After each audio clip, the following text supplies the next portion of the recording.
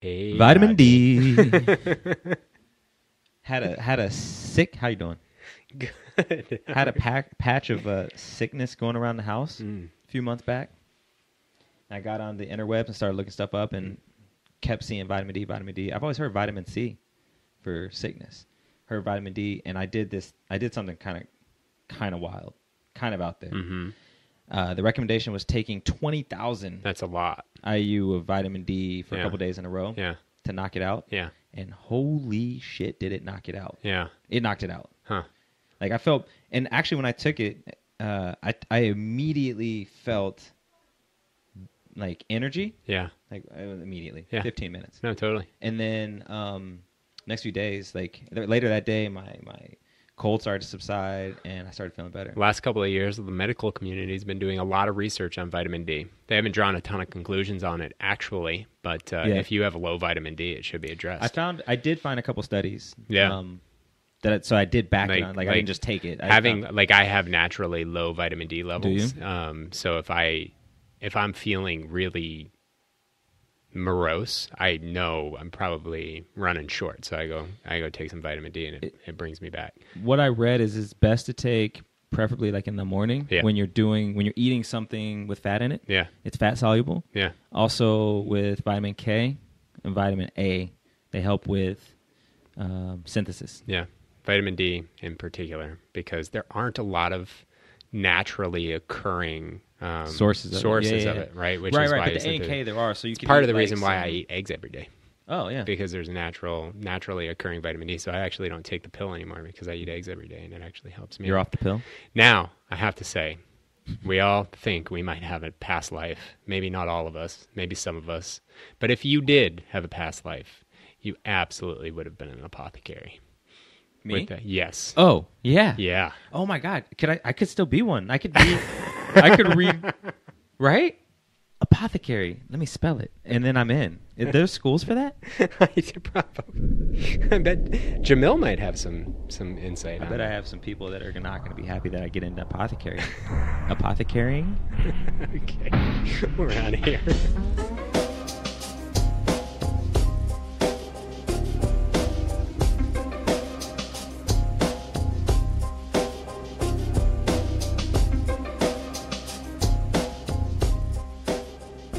Welcome to, or welcome back to, More in Common. This is our social experiment. See, everyone has a story that can help us learn from one another.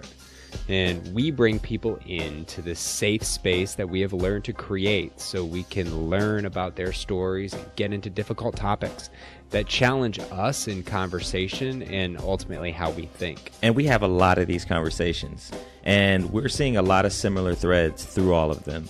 So what we're doing is breaking down these conversations to create a set of tools and a map that'll help you become a conversation boss so that you can be a catalyst for conversation in your day-to-day life. You got to get out to our website, www.moreincommonpod.com, where you can find all things More in Common. And we just got so much stuff out there, I'm not even going to tell you. You just got to go. It's like a grab bag of fun. Get after it. Last week's episode was Thomas Knox, our friend, our chess compatriot. Ever since that episode, we started playing chess together. In one-on-one. Like I play Thomas, Keith plays Thomas, Thomas plays Thomas. And what'd you take from that episode other than chess playing? Oh my God! This was recorded late in 2018. So some dated references there, but not culturally, just for Thomas himself. Some profanity. So always like to disclaimer that. But boy, what did I take away from it? So many things. One of the big things is like how he grew up in foster system. Mm-hmm. And we often have the tendency, not everybody, but there is a swath of the culture that ultimately writes off people. And I think he's just an individual that represents don't judge a book by its cover, mm-hmm. right? He and even to like the same principle to his parents. They had a different way of life, but they raised him to be the man that they wanted to be, not the people necessarily that they thought they were, right? And I just think he's such a great example of the possibility of all of us. regardless of where we come from. And that's very much in line with like Rachel growing up in extreme poverty, right? Mm-hmm. And the way that she had to come out of that. And I got to tell you, the biggest thing, like the conversation about his dad and the polarity between the two of them and how different they are, and how they confront it and how they're open about it. And it's not one of those things of, oh my God, my dad, right? Like they're open and honest about their relationship. I just think it's phenomenal. And I think about the dynamic of these relationships all the time as it relates to how we approach things. And I just think it's fascinating and phenomenal. How about you? Yeah. I think it's interesting that you disclaimered the explicit nature of the episode after the episode, but I like it. Oh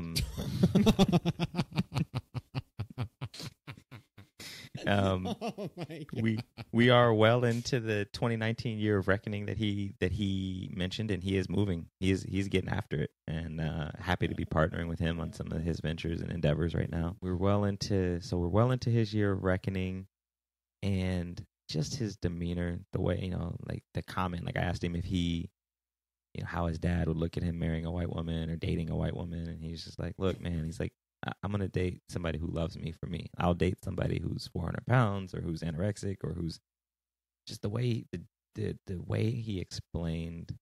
He's like, I want to be with somebody who loves me the way that I love them and that I need to be loved. Like, damn. He's like, I think that nails so much of what so many miss. And I mean, I say that looking at myself. And lastly, the thing he said, that his goal is to enrich people's lives in a way that no one has ever thought of.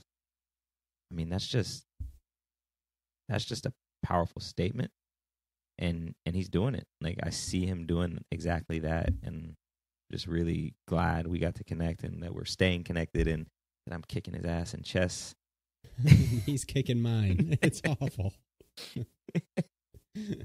Big ups, Thomas. You'll get there. But yeah, that's that. So who do we got coming up for today? Allie Lucchetti. So Allie grew up in Elgin, Illinois, and she actually learned at an early age that she had challenges with anxiety, like hard challenges. And after years of understanding and learning about her anxiety, she now aims to help others understand how she got to where she is and to let people know it is okay. She is the founder of AllRootsWellness, spelling in the show notes, a healthy lifestyle blog that started as a safe space for her to share her journey managing anxiety disorder through healthy living and 360 wellness. From healthified recipes and superfoods to mindfulness, movement, and mind hacking, she shares her honest approach to staying sane in today's busy world. What do we talk about? We get into the impact of words such as no and should, especially when managing mental health and her anxiety, having anxiety at a young age and what that experience was, processing experiences and how everybody does it differently. And we just get into a lot of different facets of anxiety, which if I had an observation for this week, it would be that I learned a lot sitting back. This is a largely a sit back episode, and I jumped in with questions, but anxiety is something that I don't understand well. So I learned a lot from it. What tips you got? Yeah, I mean, that leads to one of the big tips is, the demonstration, I think, in this episode of engaging with curiosity. I think we do that well in most of our episodes, but, after listening to this one in particular, just the nature of the questions, the way they're asked, very much in a way that is just really seeking to understand. And I also, the other thing is pay attention to is just how we all process things differently. And we discuss this in terms of meeting people and where they are. Mm-hmm. It's often something that we talk about is how do you effectively do that? Mm-hmm. And this, I think, episode really demonstrates how we all process the same thing potentially differently. So it's a great representation of that principle. Yeah. So with all that, enjoy the show.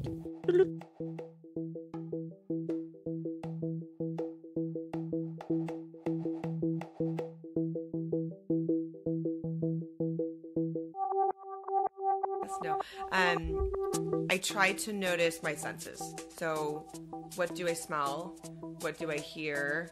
I will physically feel my feet on the ground. I notice what I can touch, and noticing all of those different senses kind of brings me back to center myself. And I just, said I need a few minutes to sit with myself and not giving myself a time limit. I'm not saying, hey, I need 2 minutes and then I'm ready to go. I said, I need some time. And he said, take all the time you need. And I just sat in the bed. I noticed what I smelled, what I could physically feel. I noticed my breath. I took some deep breaths, and just kind of sat with myself and just kind of sat with the anxiety. And I used to carry an index card in my wallet to pull out whenever I had anxiety that said, "You've gotten through this before, you'll get through it again."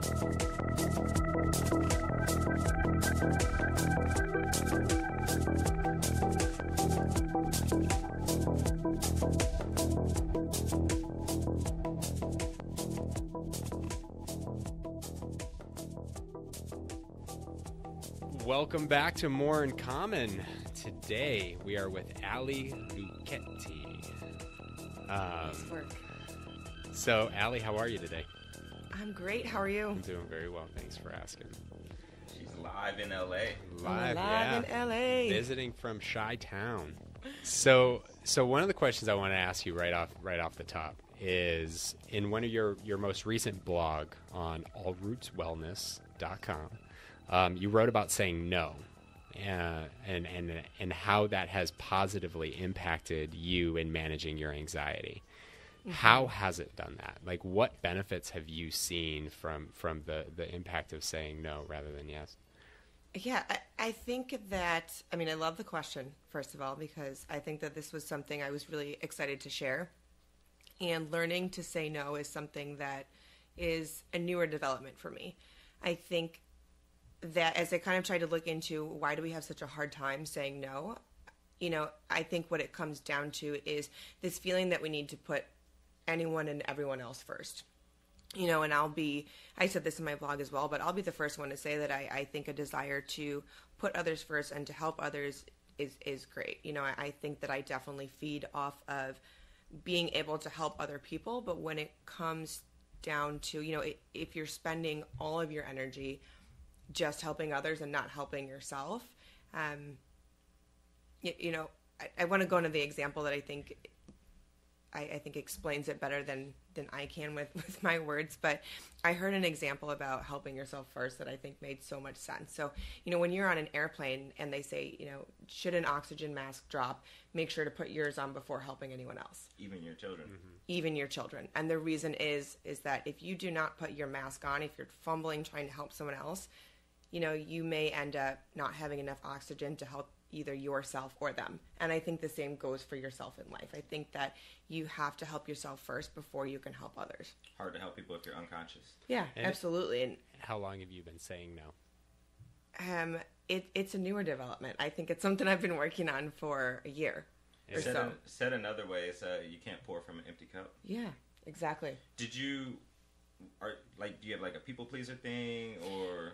Yeah, my piece with saying no is that, this feeling of, and I think this is, for me personally, my anxiety stems from, not wanting to disappoint others. So feeling like I should say yes to anything and everything.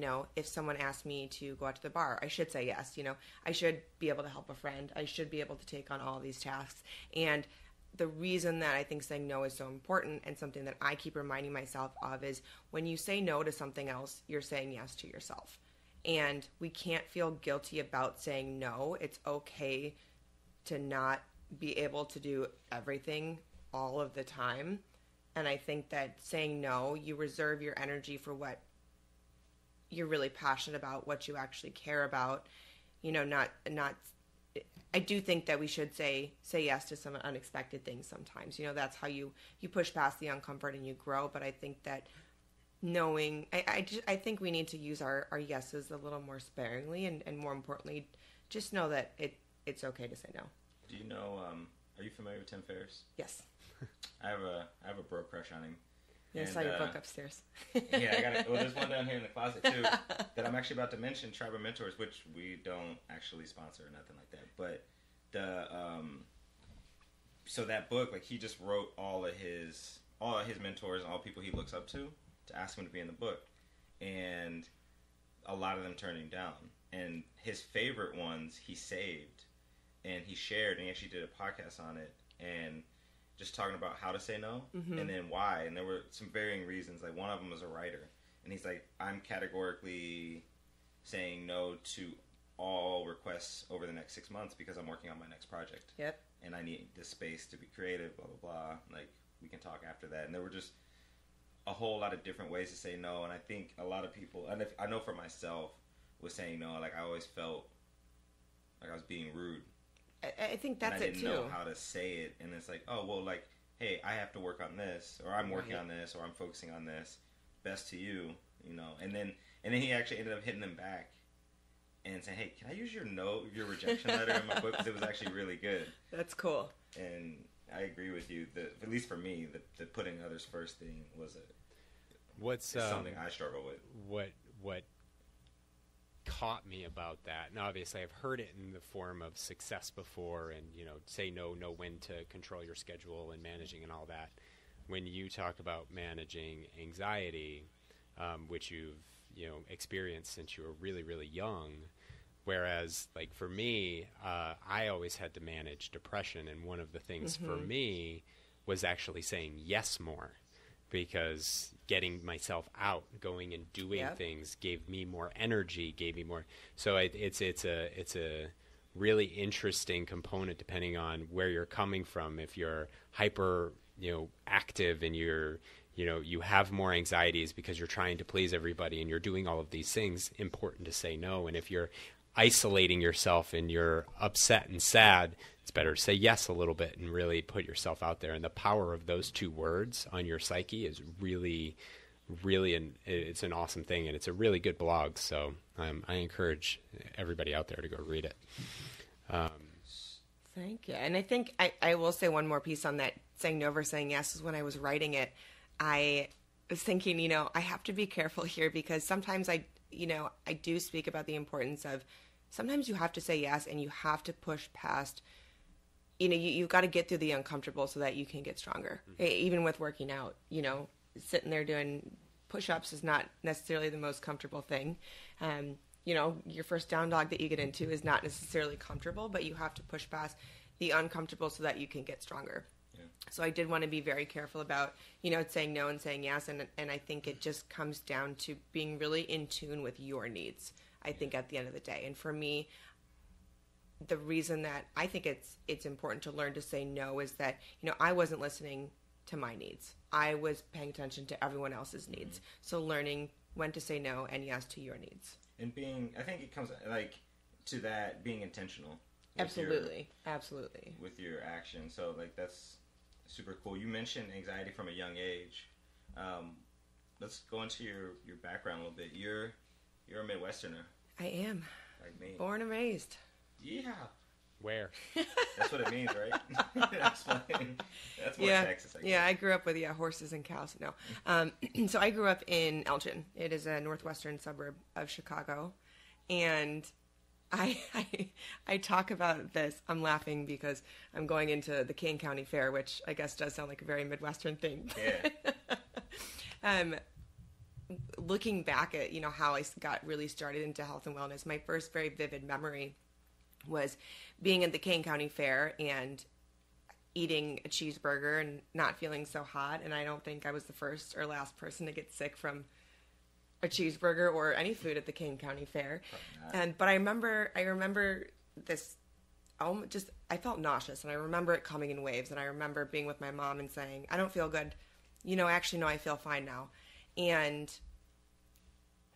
you know, I ended up going to the doctor and got a bunch of different tests done, and they said I had an ulcer, which I think I did. But looking back at it, I think that I was definitely experiencing some anxiety. You know, I think I had this battle going on in my head of, oh my gosh, don't be sick, or, oh, it's okay. I had this like internal battle going on, and I think that's how it happens in my adult life, is I kind of get it in these waves, and I remember telling the doctor, like, I felt this nausea in waves. How old were you at that, like, for that incident? I was about 10 years old. So at 10, and I'm curious about this because you do a great job writing about this.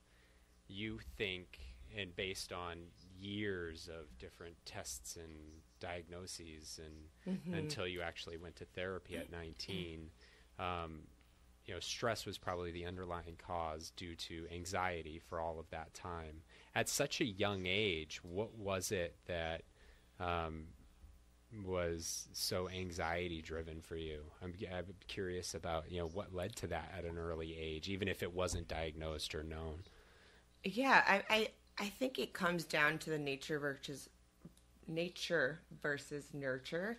I think that, my mom says that I was an extremely shy child.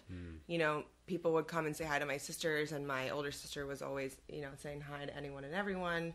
I think my younger sister was kind of a mix of two of us, but my mom said people would come and say hi to me, and I would just scream and run behind her and hide, which is so funny to people that know me as an adult because I seem like a very outgoing person. I think everyone as kids, you try to process things go on, and my parents got divorced, and I think that for me How old were you when they did that? So it was, I should know this. I want to say. I don't know the answer for mine. Yeah, I want to say it was like idea. 8, 10. They were separated and obviously tried to work it out. Yeah, without getting too much into their business. They tried to work it out and ended up, they ended up separating, getting back together, ended up divorcing at some point. But I do know as a kid feeling like, they were trying to like keep it together for us, and feeling like I think just trying to process all of that as a kid, just experiencing very adult things, but having that child mind, and your brain is still growing at that point, and you don't know how to process it. And yeah, I think, I've been talking a lot about, in therapy, just what we learn as kids. We only have so much mental capacity. So like I said, we're experiencing very adult things, but we don't know how to process it. So we're still learning logic. We're still, too, right? Yeah. I mean, I'm 31 and I'm still learning, but as a kid, almost everything goes back to love. So, you might learn that if you take a toy from your sister and, your mom or dad yells at you, as a kid, you might internalize that as, oh, when I take things from others, then I'm not loved. So as a kid, everything goes back to love. So you might learn that when I throw temper tantrums, I get yelled at. And then you take that being yelled at as, oh, they don't love me, which obviously no, you're being a brat and they're telling you to get your shit together, and they're just teaching you. But we don't have we're just not smart enough then. And the response to that could be, oh, I need to put others first, or give all the time instead of. I need to get that love. I need to earn it. It's and you being absolutely. an introvert, you internalize everything, so you have to and find a way to process it yourself. And then how do you do that at that age? Right, exactly. And I think as a lot of the internal family systems is what it's called, is the process of relearning things that you've learned as a kid. So I have internal family systems. And I'm not a therapist by any means, but I've done a lot of my own therapy in working through this, and it's not anything that I did wrong or that my parents did wrong. It's just the way that we learn things sometimes. And Keith has heard this. There's a doctor whose name is not going to come to me right now. He's a therapist, but he talks about childhood trauma, wounds, whatever. And he said we all have them, and they're really unavoidable. He grew up in Poland towards the end of World War II, and his mom at some point gave him to a friend to keep him safe, they're Jewish, to keep him out of a concentration camp. And he received that as, she doesn't love me. Right. but because you don't know when you're a kid. You don't know how sacrifice for her to keep him safe. He understands it now, but like he looked back at how that affected his adolescence and young adult life. It's not irreversible, right? What you're like, this, but being aware sounds very similar. It is, and I mean, I'm a middle child, so I like to always refer to myself as the rebel, but the peacemaker. I have, an older sister, younger sister, very close with both of them, but I think that just having that middle child role, going between my mom and my dad, and feeling like maybe I should have done more to kind of keep the whole family together. So you felt like the go-between between like your siblings and a lot. I mean, consciously no, but I think subconsciously there might have been a bit of feeling like I was right in the middle. I wrote this internal family systems down. Interested. My brother and sister and I talk about a lot, like how we all perceived our childhood, and it's very, very different. Very, very different. And I think that's the interesting thing about, like, my parents were divorced at 2. Rodney's were divorced. Yours were divorced. And I've recently been doing a lot of reflection and work in this area of, and I actually had a 2-hour conversation with my mom about some of these things. And just the impact that it has, the things that we ignore, the things we don't pay attention to, the attention that we give to certain pieces of information that mold who we end up becoming and how we process information. It's different among people within the same family, let alone across families. And well, it absolutely is. I mean, my mom would always talk about how I always internalize things. So my older sister, she had that fabulous Italian passion. So when she would get upset, I'm sorry, Andrea, but I got to tell the story. It's hilarious. So when she would get upset, she would stomp up the stairs, stomp down. She would go in her bedroom, slam her door, open it, slam it again, which, looking back is really healthy. She got her anger out. She got how she's upset out. My younger sister, I think, would, again, in a little healthier way, would console with my mom, and I would just kind of hide in my bedroom. So I think I have always internalized things. I don't know why, really. I don't think I was taught, you're the same way. I don't think I was taught that, my parents were always very open with us and always let us know that we could come to them. So I don't really know how or why I learned, like, hey, to internalize things, but I think at some point I just did, and it kept going, and that's part of it's just innate, because we have this emotional coaching thing that we're looking at for Ruby, and one of the chapters is about explosive versus implosive children. Like, that's just some let it go, some go slam the door 6 times, let you know. Exactly. And some you'll never know how they feel. My mom always tells me it was as painful to get out of me what she could get out of me as it was once I was finally able to talk to her about whatever it was that was bothering me was, right? Like, she would have to drag it out of me because I'm like you. I mean, I'm an outgoing introvert, right? I need my energy from inside. I need my alone time. I need to process things. I do better when I think about it rather than just talk about it. Whereas, like, my wife is the complete opposite extrovert, right? She talks, thinks out loud. Everything is verbalized. Everything's vocalized, and it's just a different way of processing it. It's always fun navigating those things with different people as you try to build relationships and get along and learn about how other people do things when they do things extremely different than you.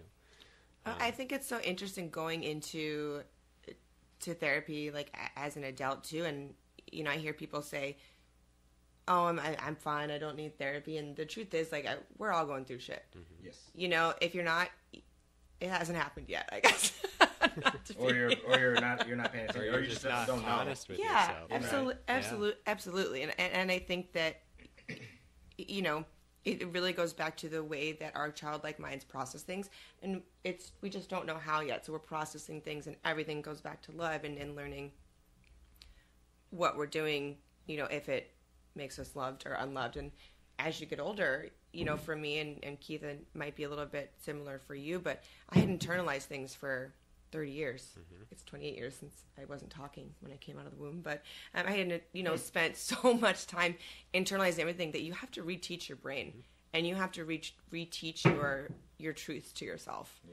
Yeah. Sorry, I want to ask something about the 10 thing. Yeah, so go for it. The food incident. Mm-hmm. So you said they said that they thought it was an ulcer, but you thought anxiety was present at that point. So it was an ulcer that was caused by stress. Oh, But misdiagnosed as everything under the sun, basically, right? I think that Or I did diagnosed have as. all of these. I was diagnosed with. I had an ulcer. I had GERD. I had IBS.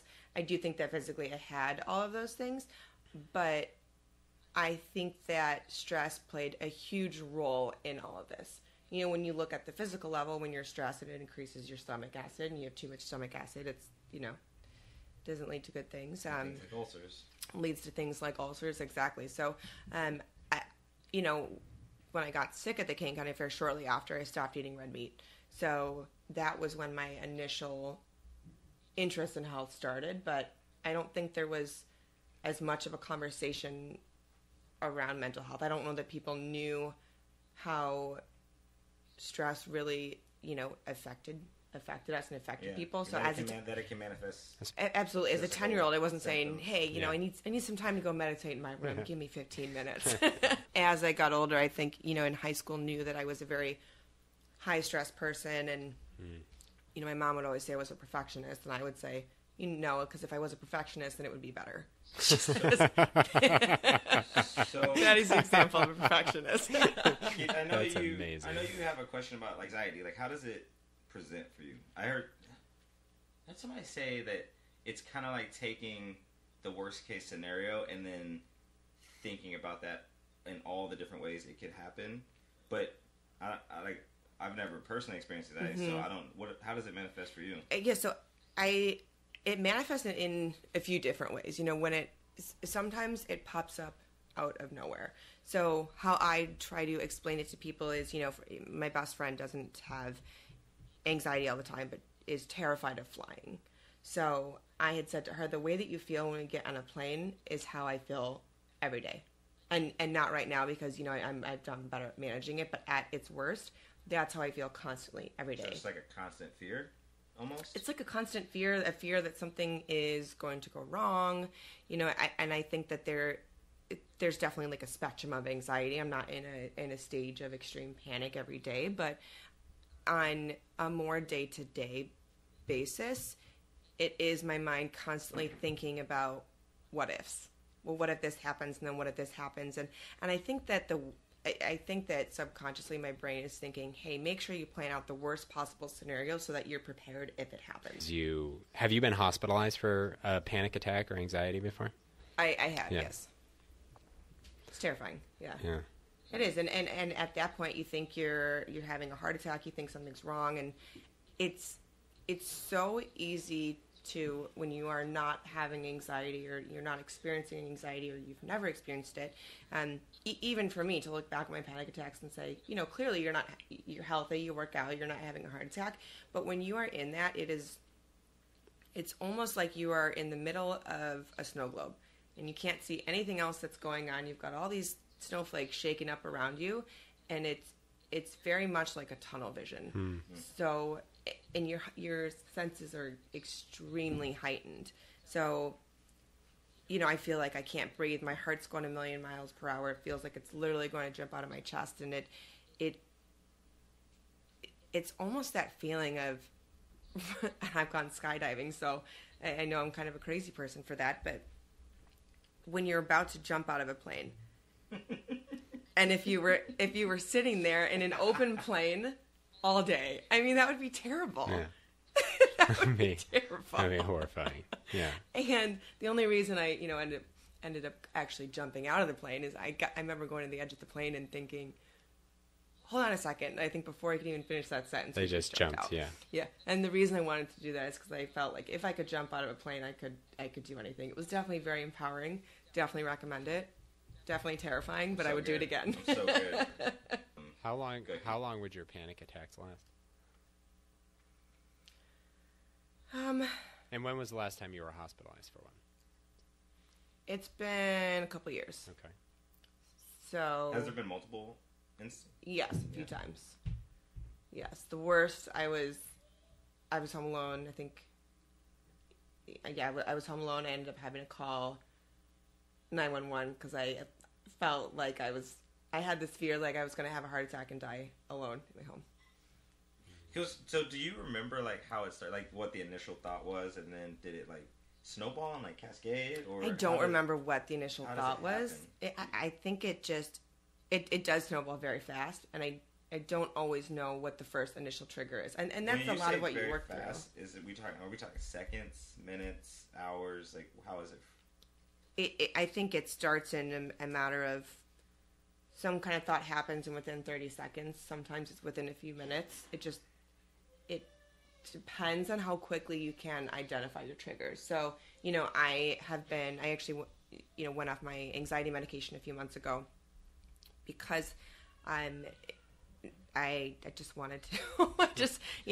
At some point I want to have kids, and I don't think that you can be on that medication. Long story short is that I felt like I was in a place where my anxiety was managed enough, and it was, I think, just that middle child rebel in me more so that wanted to say, can I survive my anxiety? Can I manage my anxiety without medication? So we were going out to a bar with friends, a couple weeks ago, and I started to experience some anxiety. And I just kind of had to sit down, and for me, and I think a lot of people who experience anxiety, we get anxiety about our anxiety. So I started to feel it and felt like, where is this coming from? I haven't felt anxiety for a while.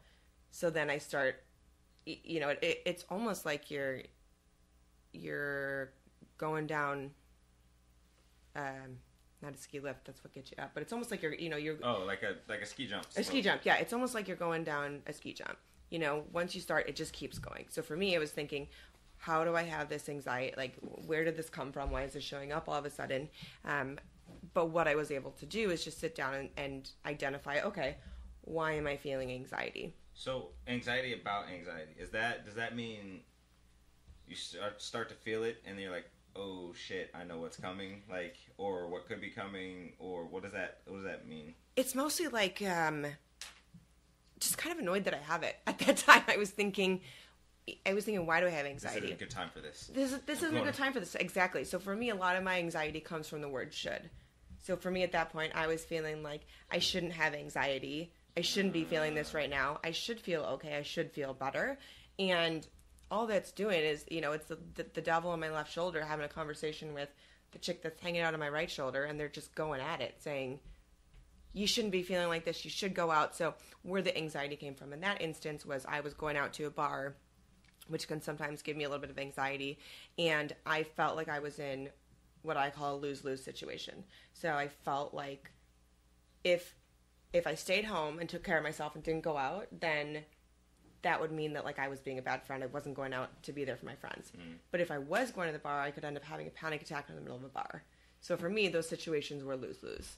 So what I've learned helps me in those situations, and I told my boyfriend, is that I said, I just need to know that I have an out and that it's okay if I don't go. Like, if you tell me that it's okay if I don't go, I probably am going to go, and I did end up going out.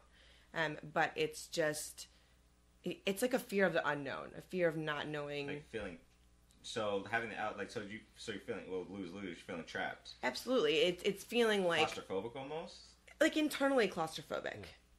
Yeah, feeling like I'm not going to have, and that all goes back to the should. Like, and it's not like I should have gone to the bar. I should have stayed home. Like, at the end of the day, should is such a toxic word in my vocabulary that I need to stop. The only thing I really should be doing is at the end of the day, enjoy my life for me, because no one's going to do that for me. Mm-hmm. And that is something that I keep coming back to, is I have to live my life for me. No one's going to do it. Have you found, going back to using the word no, this is an interesting tie, has it, how have you eliminated that? How has that not been a trigger for you, saying no? Or is saying no the empowering thing that gives you the okay to not do something, so should doesn't even come into play?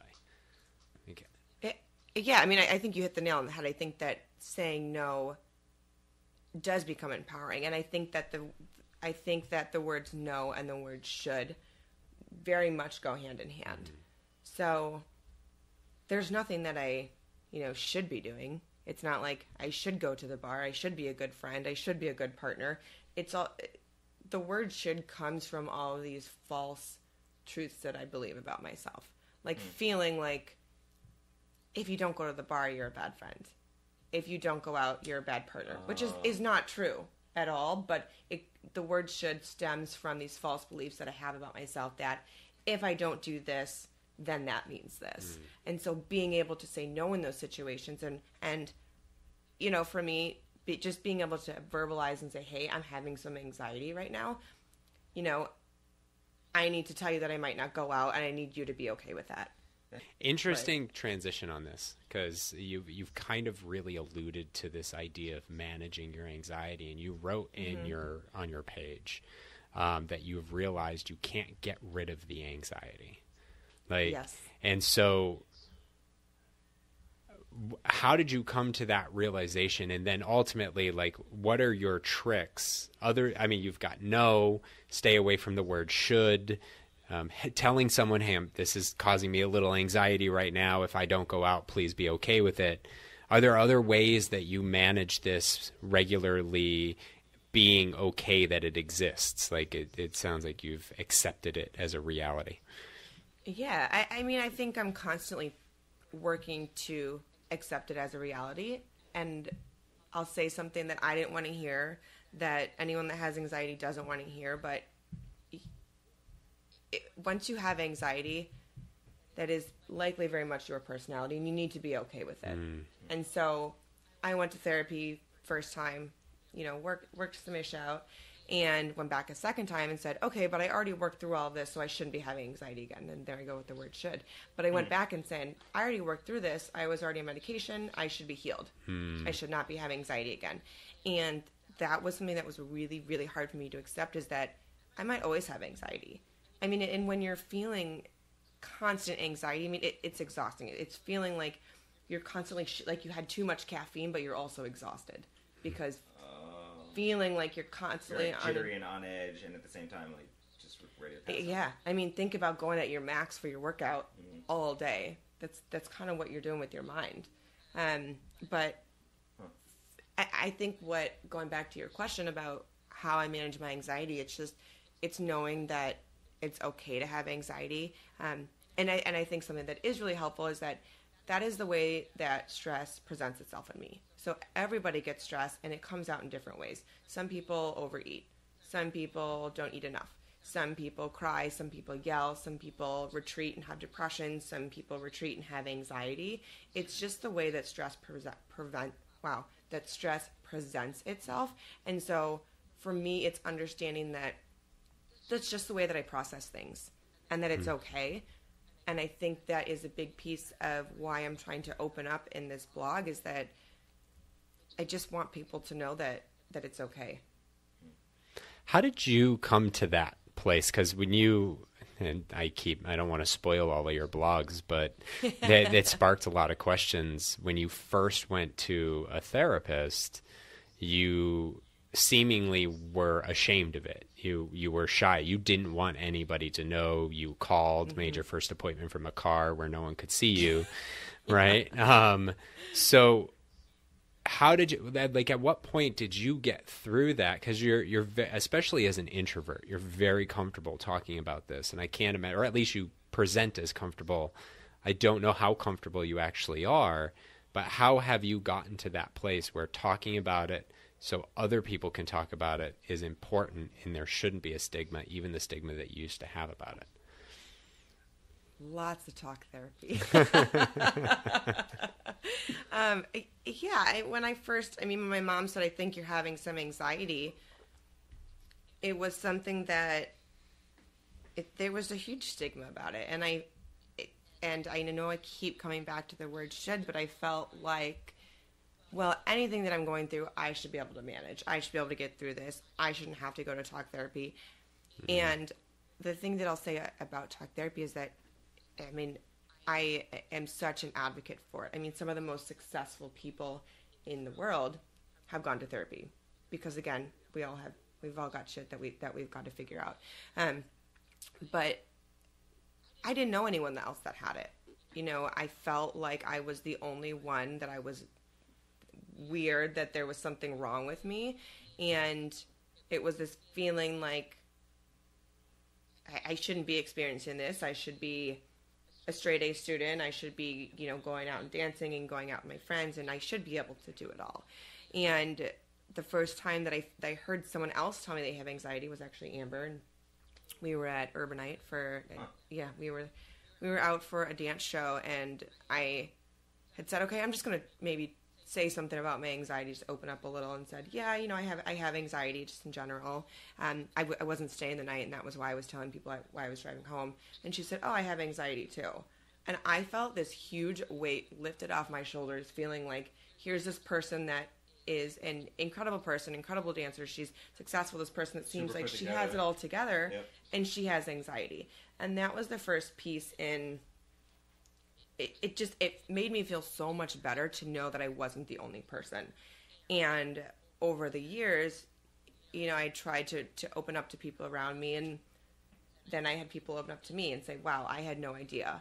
And so that was a big encouragement for me in opening up, is that I felt like if I could help one other person feel okay with their anxiety, or maybe help them on the path to learn how to manage their anxiety, that I would feel better.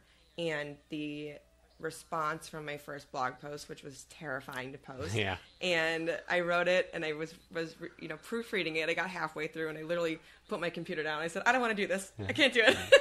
Yeah, let's talk about that. Because I'm familiar with that moment. Yeah. As am I.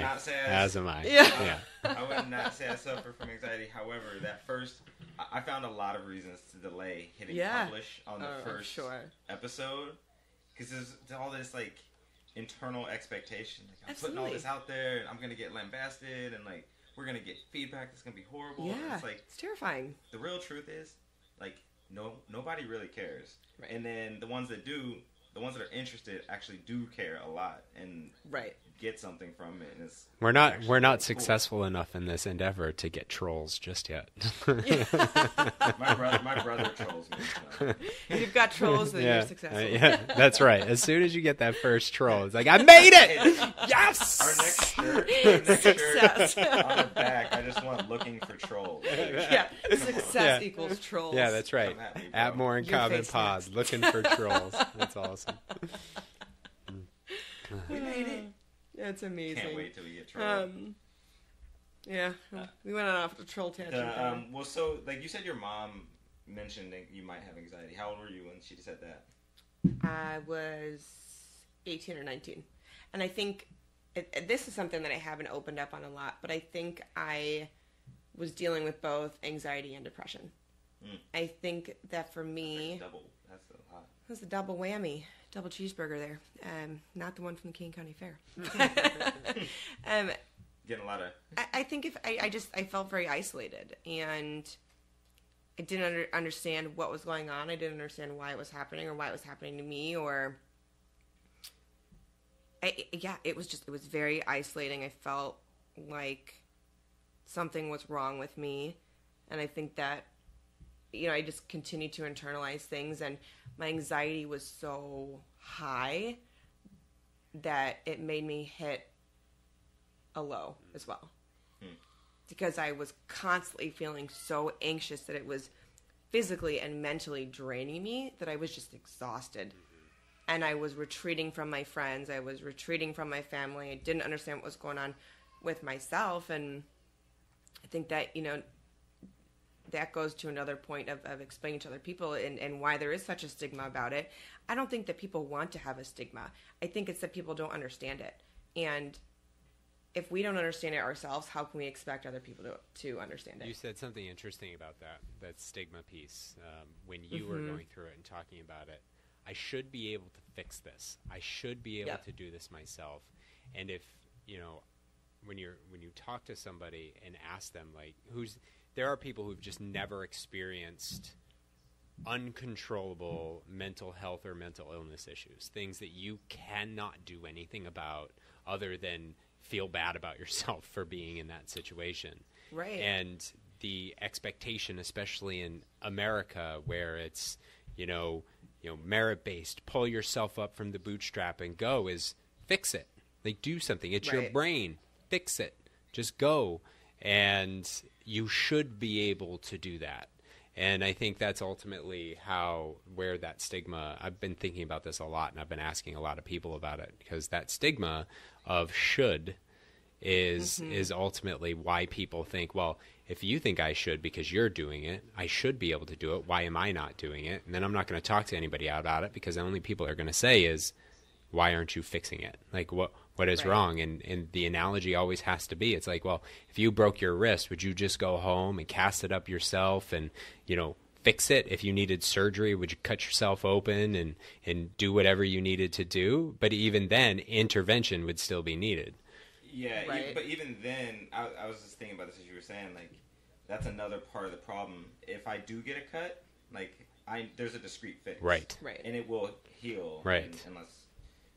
And I can see it, and I know what the problem is, and I know it can heal, and I know when it's healed. Mm-hmm. And I thought about this when you said anxiety might be a part of my personality. Like, it doesn't heal.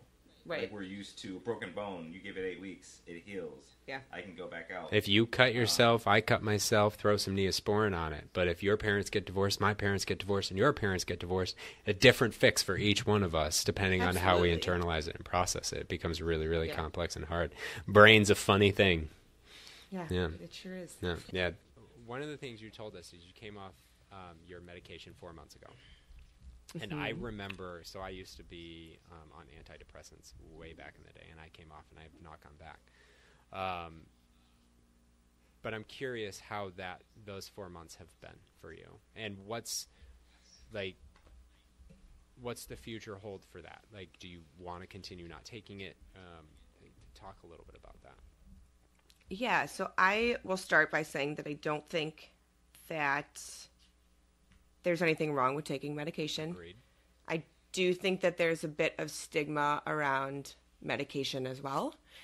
And when I was first diagnosed with anxiety, I went on medication and I did it with talk therapy.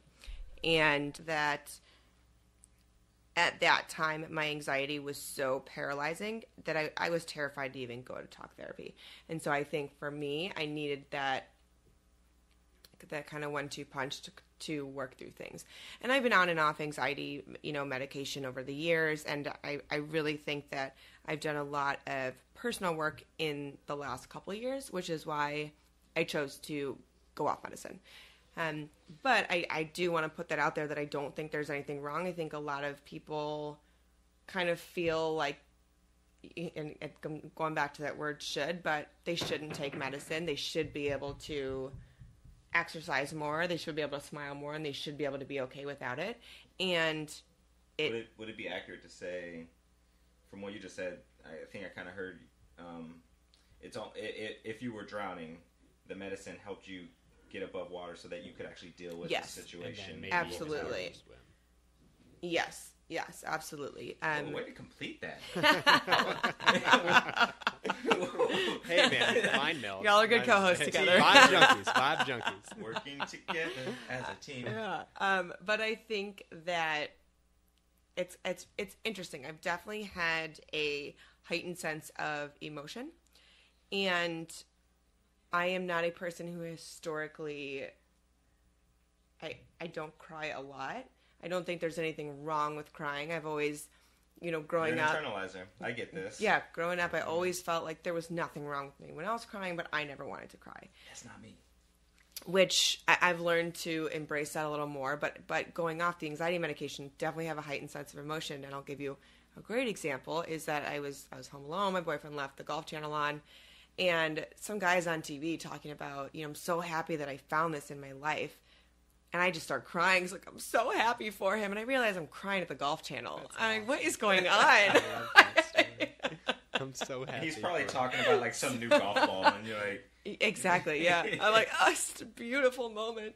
But it's been good. I definitely have been making sure to check in with myself more. And I think that, I do a lot of work. I meditate every day. I do a lot of work on mindfulness. I think it is a constant journey. I don't think that there is an end game to that. It's just kind of a constant Did the medicine make you feel any certain type of way? It definitely helped with the constant panic. I mean, I think, like you said, it helped me get to the top of the water so that I could then swim. Were there any negative feelings? Yes. Feelings, is that the right word? Emotions. Side effects? Yeah, side effects. Yeah. Luckily, I didn't have any side effects. I think some people say that, some people have gone on it and said they fell down or they've gained weight. Luckily for me, I didn't have any negative side effects. And I think that so I was taking Zoloft every night, and then I would have Xanax for if I was ever feeling like I was going to have a panic attack. So the Zoloft is what I went off of, which I was taking that every night, and it's been good. So meditation, being present, yes, helps. Do you have that the other day when you were going out or whatnot, or thinking about it, you started to have an attack? Do you have any tricks for bringing yourself like to the present moment, or do you just like meditate on the spot, or like what kind of things do you do? Yeah, so when I notice myself having anxiety, it's something that I love. Break out, like in the middle of the L, I was just gonna meditating. say that. Yeah, I just sit in my Buddha position, push my belly out, deep breaths. No, I try to notice my senses. So, what do I smell? What do I hear? I will physically feel my feet on the ground. I notice what I can touch, and noticing all of those different senses kind of brings me back to center myself. And I just, said I need a few minutes to sit with myself, and not giving myself a time limit. I'm not saying, hey, I need 2 minutes and then I'm ready to go. I said, I need some time. And he said, take all the time you need. And I just sat in the bed. I noticed what I smelled, what I could physically feel. I noticed my breath. I took some deep breaths, and just kind of sat with myself and just kind of sat with the anxiety. And I used to carry an index card in my wallet to pull out whenever I had anxiety that said, "You've gotten through this before, you'll get through it again." Huh. And it's just that I think that feeling that it's okay to have anxiety. So for me, just sitting with it and saying, okay, I'm having some anxiety. What am I anxious about? And maybe trying to figure it out. But more importantly, just kind of giving myself an internal hug and saying, it's okay. It's okay to have anxiety. It's understandable that you would have anxiety, kind of thing. One of the things that, to ask this question, how long has it taken you to get to the point where you feel confident enough that meditation and all of the exercises that you do, you have control over them, that you can manage your anxiety enough so you can be off medication versus it being some quick fix? Right. Well, I will say first and foremost that I've had to let go of the word control. I think a lot of people that have anxiety feel like they should be able to control it. And the more, it's like a toddler. I think the more you try to control it, the crazier it gets. Sometimes you just got to let it go. You got to let it go. But big props to Disney movies, songs, Let It Go. I won't sing. Not yet. It's too early to sing. No, I don't think that I've reached, it's not like I've reached my end point of, I've done this work and now I'm successful and everything is great. I think it's constant. And I think that my anxiety has been kind of a blessing in disguise because it's made me really learn more about myself. And that's something that I've really been enjoying doing, is just getting to know myself. And it's kind of like you're a monster. It's your Hulk. Yeah. Like it's always there. Yeah, absolutely. And you have to, and you're using meditation and mindfulness. Gotta make the Hulk incredible, Is there a nutritional component for you? Yeah, absolutely. I think that I believe a lot of health starts from the inside out, both from a nutritional perspective and from a soul perspective. But I definitely think that there is nutritional piece to it. When I started my blog, I wanted to open up about mental health, and also my happy place is in the kitchen. I think this comes back to me being the middle child and being the rebel, is that I don't like to follow rules, so that's why I like cooking, because I'll look at various recipes and then kind of make my own thing. Throw them out. Yeah, baking, terrible baker. I have to follow rules. I don't like it. There's no variation. I know that I need to like follow the exact rules, and I still break them, and so that's why I don't bake. But cooking I love, but that is my happy place when I can create something healthy.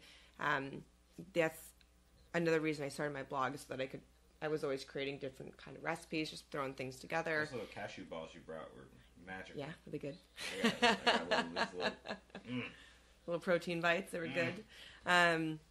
But people were asking for the recipes, so I figured it'd be nice to have a platform to kind of talk about all things health and wellness. Do you feel, with regards to anxiety specifically, if you're eating, say, a shittier, crappier diet... Yeah, I feel shittier. Does it make you more prone to anxiety, like, is attack the right word, or episode? I don't know. I don't know that I think that there are definitely, like lemon balm and lavender tea and things like that can be calming, but I think that my body and my mind function better when they are given all the right nutrients. If I am, let's say I eat like complete crap for a week, I'm probably going to be really tired. If I'm tired, I'm probably going to be a little crankier, a little more agitated. And, if I'm crankier and agitated, I'm probably not getting as much done at work, in my personal life, and that's going to lead to more anxiety. So I think that it is definitely a trickle effect. But I feel better. I feel like I can be more productive. I can get done what I need to do. I can take care of myself, and I can take care of others when I am eating right, when I'm exercising, when I'm getting all the, the nutrients that I need. And the exercise is huge for me. It's amazing how I think generally undervalued. We talk a lot about exercise. People talk a lot about diet, and people talk about diet in the form of weight loss and fitness, and people talk about exercise in the form of weight loss and fitness. But the importance of it from a hormonal perspective, from a motivational perspective, like, because I'm very much the same way on the depressive side. If I ate fried food for a week, I then wouldn't work out because I was exhausted and I felt like crap. And then all of a sudden, 3 weeks later, I feel miserable because I don't want to do anything. And now I'm worthless because I haven't done anything and I haven't worked well. I haven't done anything. It's all of a sudden you're here. Whereas just having that regular routine, I even notice it now for the first time in my life since Rodney and I started a burpee challenge. I've been working out 5 to 6 days a week. I've always aspired to work out 5 to 6 days a week, but it was always like 3-4 days a week. 5 to 6 days a week. If I miss a day, it is an awful day. Like, I have to spend so much mental energy trying to get into a good space, not because I feel bad that I missed the workout. It's because my body just didn't do what it needs to do during that period of time. Yeah. It's just, it's so good for you, but from it's just everything about it.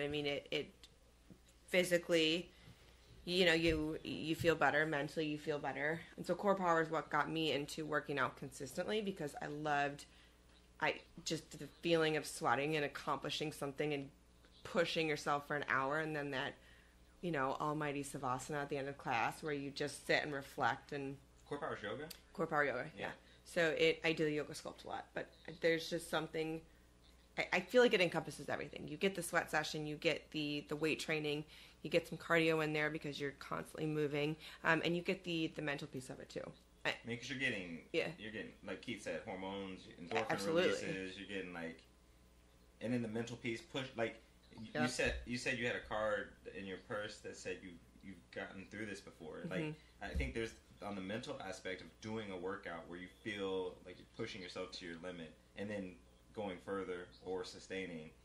And then, like, for me, I do that in the morning and it makes my day easier. It does, yeah, because you're setting yourself up for the right, you're setting the tone for your day, and you're telling yourself, I'm strong, I can do this. Like, I just did 100 burpees. Like, come at me with your email, bro. Like, you can't really mess up my day with the email anymore. Yeah. You said something about core power and how it's the exercise that consistently gets you to work out. And I think there's an important thing to call out there, especially for anybody. It's like, I lift every day. Rodney does his thing every day.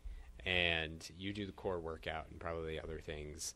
And there are so many different things that we're all aware of now that are potential for workouts, and it's about finding the exercise that works right for you, right? Because, you know, doing one thing may not work for me the same way it works for you, and if it doesn't motivate you to get there, then it's not the right one for you. And if it's just walking every day, and that's the thing that you love and it gets you going, then that's the thing you should do. But we should all get our blood flowing, our hormones released, and all of that. Walking is a fantastic, you know, getting those endorphins flowing, you know. I was listening to the head doctor for the U.S. Olympic team, and he's like, everybody should walk more. He's like, the number one pre-workout and post-workout he recommends should be walking. Olympic athletes is walking. One last question I have as we start to wrap up, Allie. You're an introvert. You've internalized your entire life. You've recently started this blog that we've talked about throughout the episode and really spent years getting comfortable sharing with friends, with therapy. And now here you are on a podcast that gets broadcast to hundreds of people. Millions. Millions. Billions. I'm just claiming accomplished. How has this experience been for you, talking to, you know, one person that you just met and obviously another friend, in telling a lot of your story and quite frankly a lot more that you've even written down at this point? Yeah, I mean, I think it's been great. It's been healing to continuously open up, and you know, it goes back to, you can't tell other people what you won't tell yourself. You know, you can't tell other people that it's okay to open up and not do it yourself. And I think that is what I am trying to do. You know, when I write in my blog, I pretend like I'm writing to someone on the other side of the world that I will never see but needs it, or I pretend like I'm writing to a younger version of myself.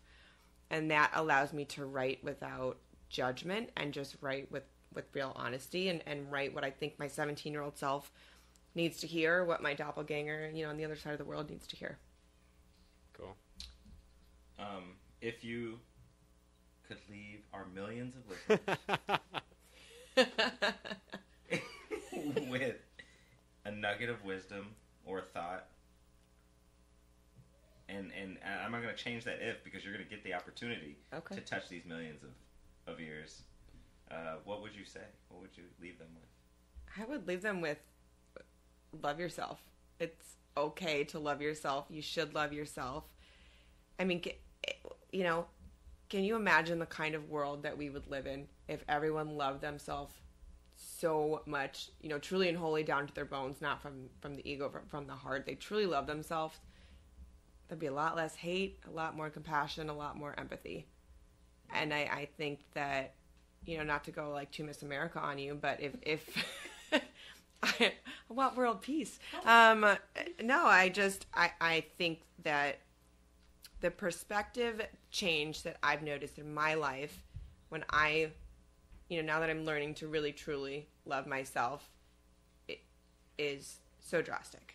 And I think that is the one piece of advice I would give is I want to give someone else the permission to love themselves.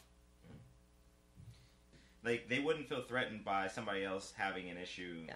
Then they would be fully capable to love them. Absolutely. And let them exist. Yeah. And I think that, not to go over on time here, but people that are nasty to you, or people that are mean, or, you know, not being compassionate, something that I like to remember is that how people treat you is a reflection of themselves, not of you. So if you've got someone that's being nasty to you at work, they're probably going through shit.